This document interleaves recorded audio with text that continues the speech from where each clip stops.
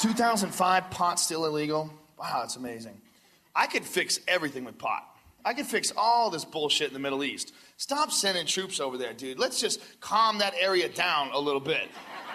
Just crop duster planes filled with chronic smoke. Just bombard that area for weeks. What the fuck is going on? Come back in like 3 weeks. They'd all just be standing in the street.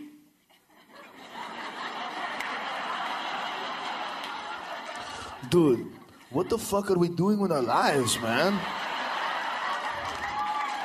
I mean, look at this, man. It's 2005. I'm dressed like a fucking genie. I'm dressed like a genie and I have a cell phone. Do you see what's wrong with that picture? Okay, I have the internet, but dancing's illegal. Bro, what the fuck are we doing? This is crazy bullshit. Suicide bombings would end right away.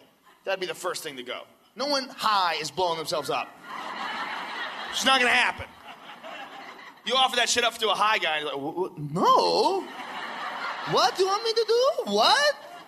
I don't care what you're offering, bro. That's gonna fucking hurt. Okay? People even know what a lot of people know that they blow themselves up for virgins. Isn't that really important? Isn't that something we should talk about all the time? Because you hear about it in the news, oh, another crazy suicide bomber. But you don't hear why they did it. That's pretty fucking important. That tells you a lot about human nature.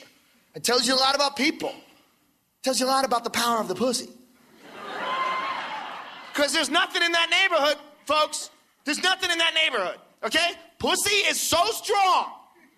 Dudes are willing to blow themselves up for the highly unlikely possibility of pussy in another dimension.